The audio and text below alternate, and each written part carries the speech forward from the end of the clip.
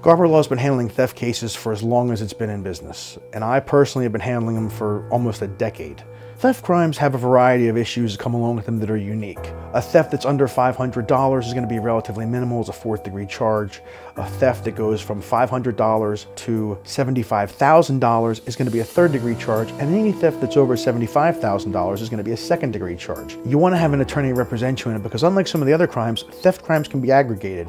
If you have 2 or 3 thefts that are of smaller value, the prosecution can aggregate those thefts together and make them one essential theft of a higher dollar value, which can change the gradation of the crime you're facing.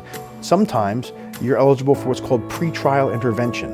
That's a diversionary program that takes you out of the court prosecution system and into an advanced probationary program where there's an expungement available at the end. This isn't available for every crime, and it's not available more than once. But it's something people need to know is available, and with the proper representation, you have a better chance of getting PTI than not. If you've been charged with a theft crime, give us a call. We can work to get the charges reduced, potentially get the charges knocked out, we can get jail time reduced. There's a variety of things we can do to assist you.